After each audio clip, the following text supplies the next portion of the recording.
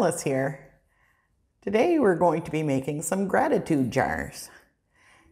It's challenging during the pandemic to be staying positive while we're all staying home and waiting for things to get better. One way is to be creative. Another way is to focus on gratitude. So today we're going to combine the two and make a gratitude jar. The idea behind this is to focus on what you're grateful for. And we're going to be decorating the jar with that in mind. And when you've completed the jar, you can use a piece of paper and a pen and write down something every day that you're grateful for and put it inside your jar. Then when you're feeling a little more challenged to stay positive, you can open your jar and remind yourself of all the things you're grateful for. For this project, you're going to need a jar, and any jar will do. It can be one you purchase. It can be an old canning jar like some of the ones that I've already done. You're going to need some white glue or Mod Podge. We have some matte Mod Podge today. You need a brush to do it with. We have some scissors to cut out some things. We have a variety of different kinds of papers to cover the jar with. We have some glitzy, shiny things to finish our jar off with. And I have some of my handmade paper. I have some pictures I've ripped out. We have some words here we can put onto there. And I've got a stack of magazines if there's anything else that I want to look for a different picture. I don't have a lot of magazines, so I asked my daughter for some. You'll see my magazines are gardening magazines and her magazines are travel magazines. So that just points out how different everyone's jar is going to be, because it's going to be focused on what you're grateful for and what makes you happy. Okay, let's get started. I'm going to take my lid off first so I have a little better grip with my hand to be able to hold my jar sideways. What you want to do is put on a base coat of different kinds of colored paper, scraps of paper, and then on top of that we will put pictures and words. So we want to put some Mod Podge directly onto our jar.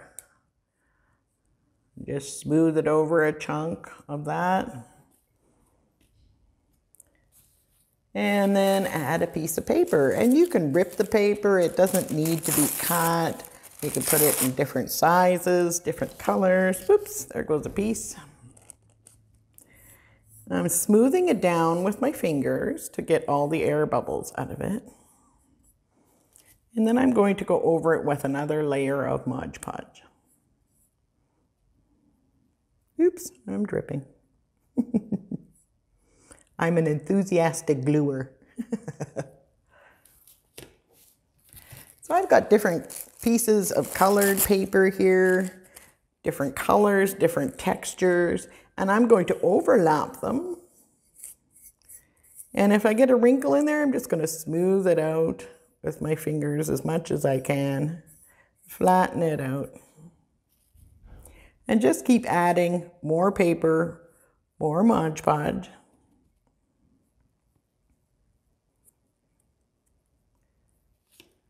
I like all these different colors here. We have, let's see, I have some of my handmade paper, and it's ones I was even testing a stamp on. But that doesn't matter because you're not going to see it, and I'm going to rip off some of the edges here and use that.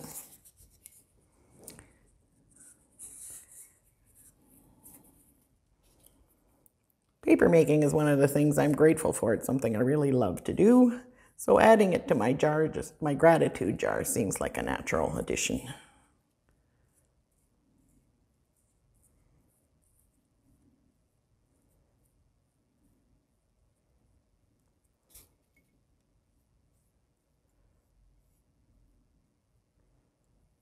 If you are as drippy as I am, it's a good idea to protect your work surface.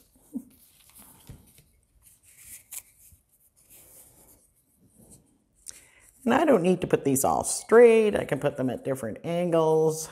I can overlap them however I feel like it. Add a piece here and a piece there. This is quite thick paper. I was trying to choose thinner ones that would adhere easily. This one might need a little extra Mod Podge. I was going to use the handle there to push it down. That might not be a good idea since I have to put my hands back onto it. Let's see what else I can find here. Let's put this piece here.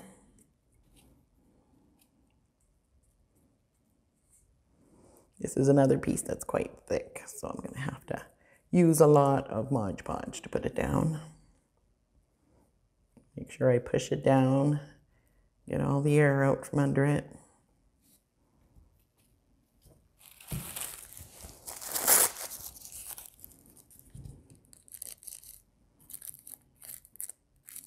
I can even scrunch up some of the paper and give it some texture here. Or wrinkle it intentionally. Gives it an interesting look, plus I don't have to rip or cut my paper because then it fits.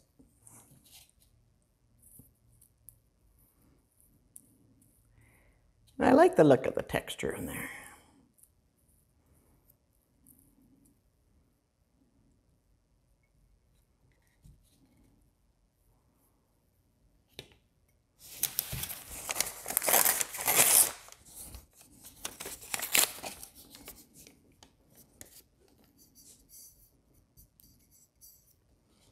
You don't have to have every inch covered because I'm going to be adding the words also. This is to get a base coat. I need some more Mod Podge.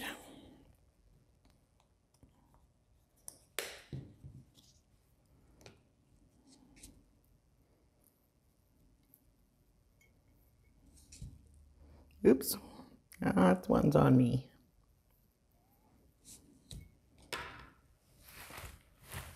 I'm going to stop and wipe that off my shirt. Oh, look at this lovely shiny paper. I'm like a crow. I like shiny things.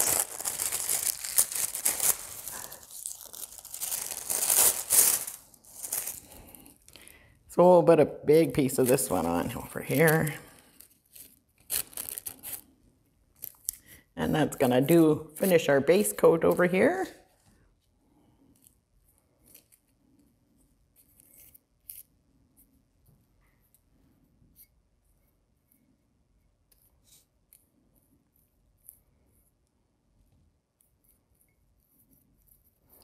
So I'm putting another layer on top to smooth it out. And now I can start adding some pictures. Here's a picture of some roses, flowers, roses.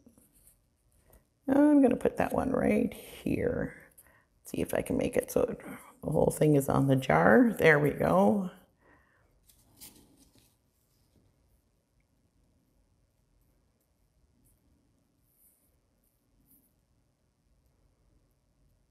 I'm really grateful for everything that's blooming right now. All the colors are very uplifting. Oh, here's another flower. Lovely sunflowers. All right.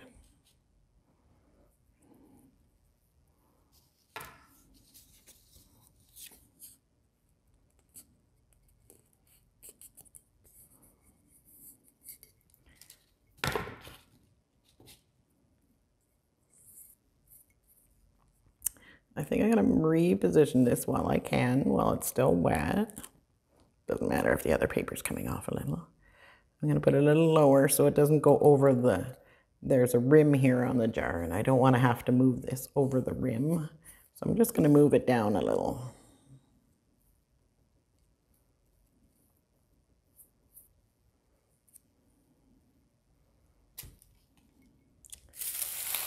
So let's try some words. Ooh, here's one I love. Garden. I love being in the garden this time of year. Well, any time of year that I can garden. I volunteer with the community garden. Here's Here's one that says grateful. So maybe I need that just to remind myself to keep in that frame of mind.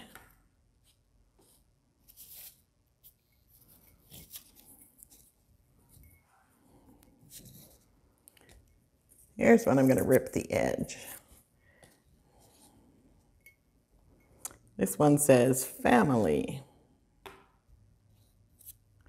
I'm certainly grateful for my family. I actually looked through magazines this morning to look for the word Zoom, because I'm grateful for Zoom, because that's how I stay in touch with my family. I can see where it's lifting a little. I can keep going back and adding a little more glue. Trying to get the air bubbles out from underneath it is what makes it flat. So you might have to play with it a little and fold it a little, put a little pleat in it there to make it sit flat. This glue, even though it looks like it's not clear now, will dry all clear, so you won't see the cloudiness over top of the flowers there. So I have a few more words and pictures to add onto my jar. I'm going to just take a look at an arm's length reach and take a good look and see what I want. I think I want to put something over here. I want a word. Oh, here's a spot. I want to put the word sunshine, and I'm going to put it under these sunny sunflowers.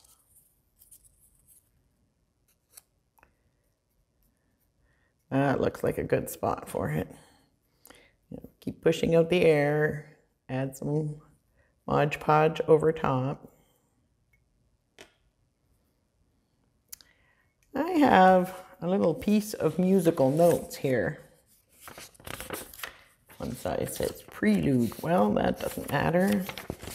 I just think that music is one of the ways that I stay creative, and it's one of the ways that I feel I'm so grateful for the music. It really helps me when I feel stressed or need to unwind or focus. I can use music.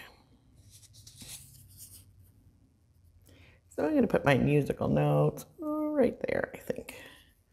There's a little empty spot there.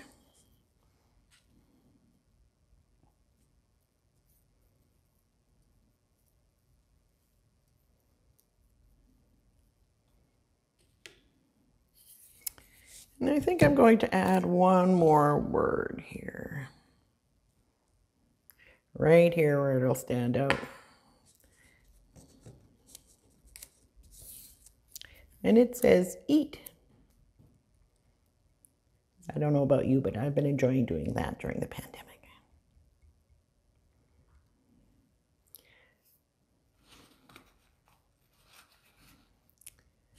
And enjoying your food is a great way to stay positive too. Being grateful for having the food we need. Oop, my sunshine word is getting a little crumpled, so I'm going to make sure I put some pleats there where it needs to fold around the jar and smooth them out. You can just keep working with all the materials. As it pops up, just add some more Mod Podge and work it in with your fingers. I think we can add a little more around the top of the jar here, just so we don't have too much blank spaces here.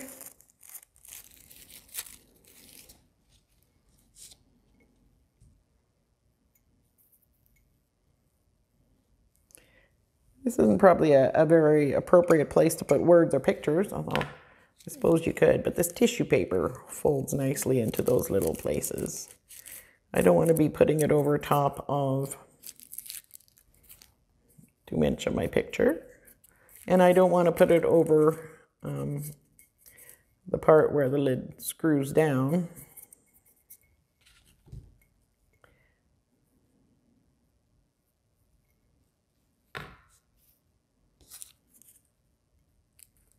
Oops, that's a little too big. I don't want to cover my word eat.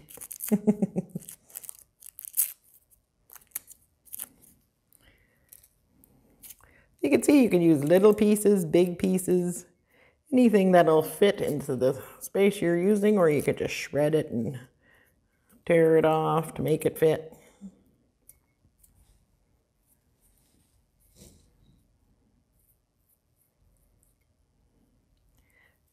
I quite like the texture when it's all folded and has little pleats in it like that.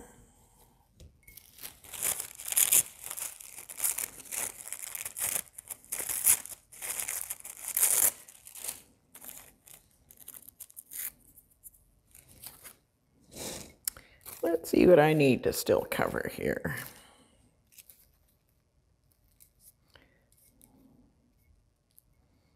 Oop, I'm going to lift that because I don't want to cover the words.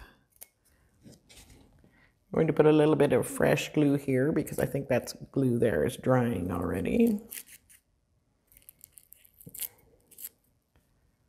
Here, we'll put that there.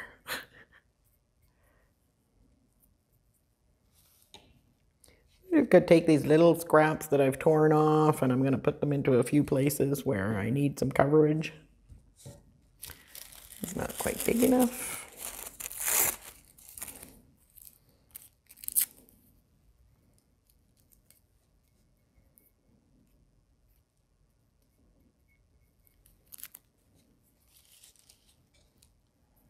So there, my whole jar is covered now.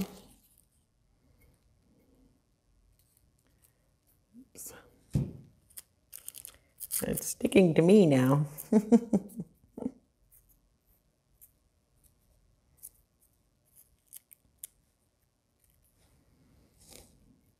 There's that last little spot I want to fill, right there. So I'll put another final coat over everything that's on the jar so far. Make sure everything's covered, keep pushing out air bubbles.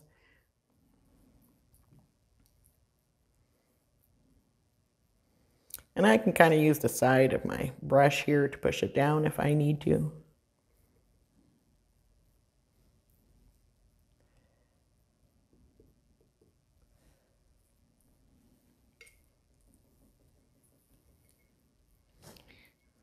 So now we can set the jar aside. And let's work on the lid. And I'm going to cover the top of the lid first with some Mod Podge.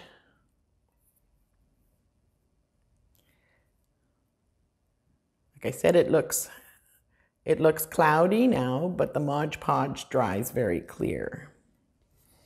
And I've got a lovely little doily here to put on there. Perfect size for this lid. Oh, that's very pretty. I like that on there. We're going to start from the middle and work our way out so we can move the air bubbles out. And we're adding another layer of Mod Podge on top.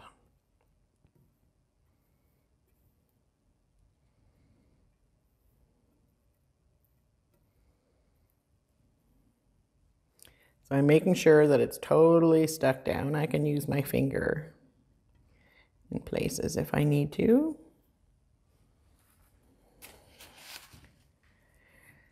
There's a lovely cutout here. This is pretty and green. I think we'll put that in the center here. I'm going to add a little more Mod Podge. It's drying quite quickly.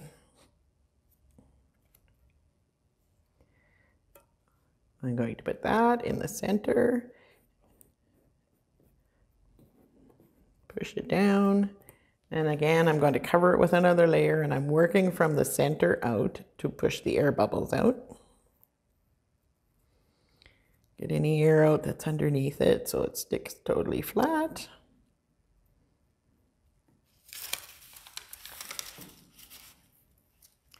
And I have one more word here that I'm going to put on top, and it says gratitude.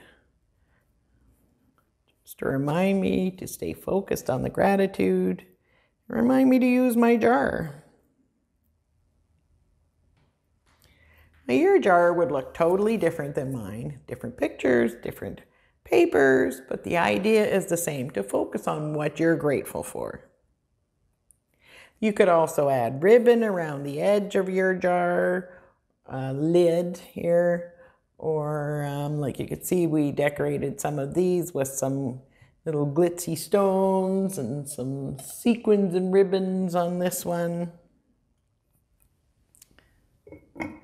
And I think that's where I'll stop with this one.